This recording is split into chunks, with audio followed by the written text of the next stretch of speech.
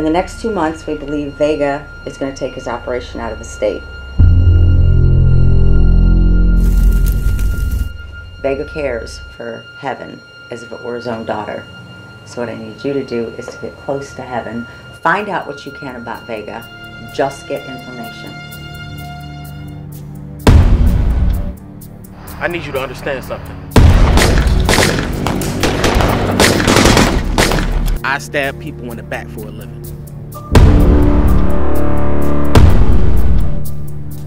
I smile. I laugh at their jokes. I tell them how much they can trust me. They wake up to find a knife in their back. That's my job, and I'm pretty good at it. Look, we were together for 2 years. It was the best 2 years of my life.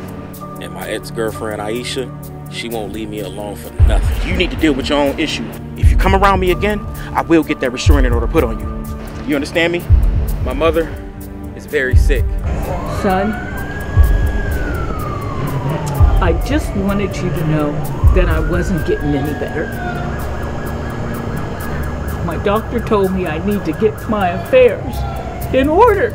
I just can't get over the part that my sister played in my father's death. I made mistakes.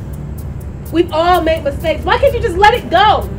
So now they counting on me to bring down the most dangerous man in Ohio. Your name is all over the underground sites. There are people trying to kill you, Rogers. You about to die today, play. Yo, just give me some time. I'll get you. You gonna die today. I don't love you. I never could.